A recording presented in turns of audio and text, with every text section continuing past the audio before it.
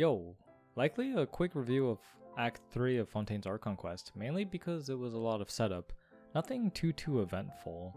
Also, they immediately started Act 4 right after, so I wanna play through that.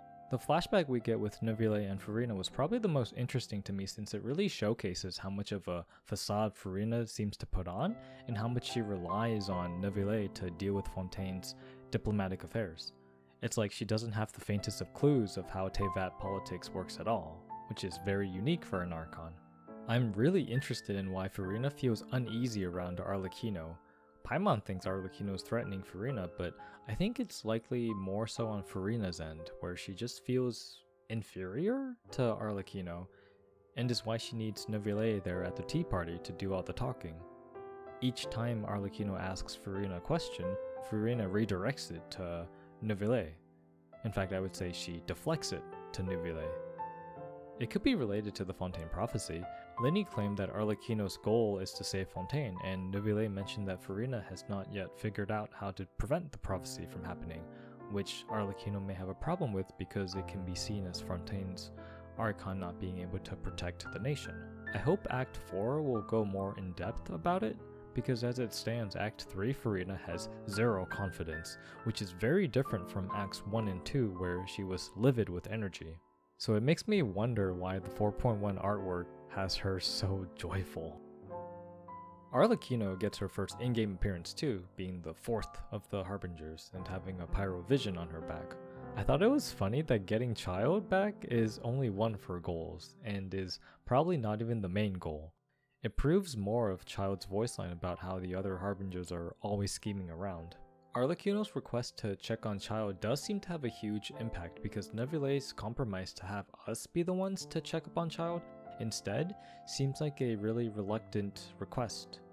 Because since we're gonna go into the fortress of Meropide as falsely accused criminals, it goes against the whole theme of Fontaine's justice system and how the last quest emphasized that the Oratrice has never made a false verdict, and yet here we are having Childe be falsely accused, and it's Neuvillette that suggests that we be falsely accused. I just think that thematically, Neuvillette's suggestion feels a little bit out of character, or Arlecchino's request just takes super high priority. Probably the latter, given diplomatic relationships with Snezhnaya. Also, just wanted to point out what is likely another inconsistent writing point, because Traveler claims that Childe is their friend, which I'm sure will cause more internet debacles with people arguing more over Traveler's inconsistent relationship with the Fatui. It's just sad to me how inconsistently written the Traveler is. Anyways, we head to the fortress of Meropide to check up on Childe, who's disappeared. I think the culture in the fortress of Meropide is interesting. All the criminals there start from square one, and the credit coupon currency is king. The more coupons someone has, the more options and power they have in the fortress. Wriothesley claims that everyone's labor is crucial for the maintenance of the fortress, and it does seem like a decent system. He even made it so that everyone gets one free meal a day, so that gives them more options to use their coupons.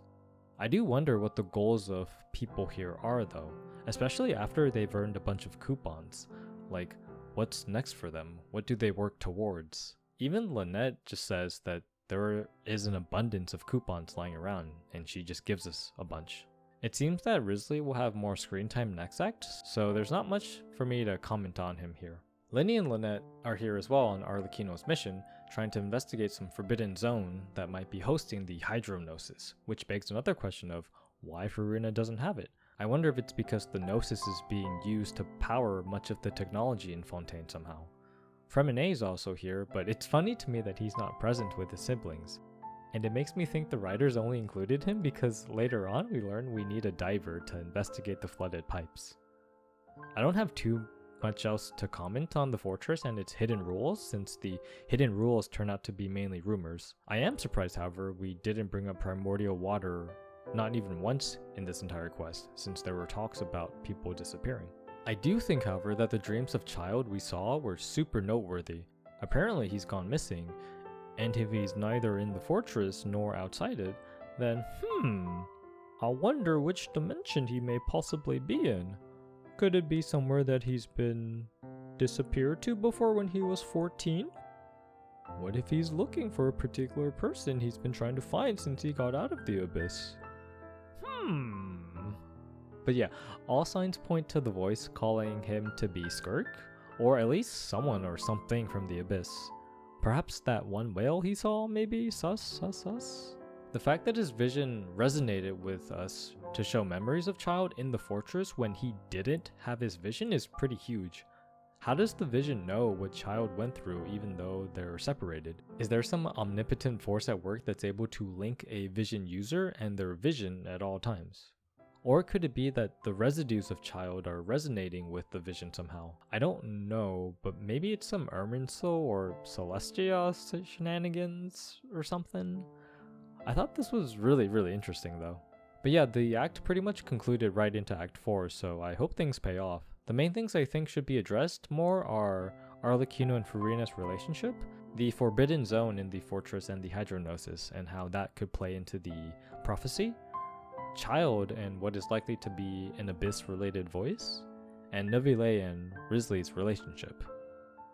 Cool, that's it for this quick video. Time for me to play through Act 4, so the next video will be reviewing that.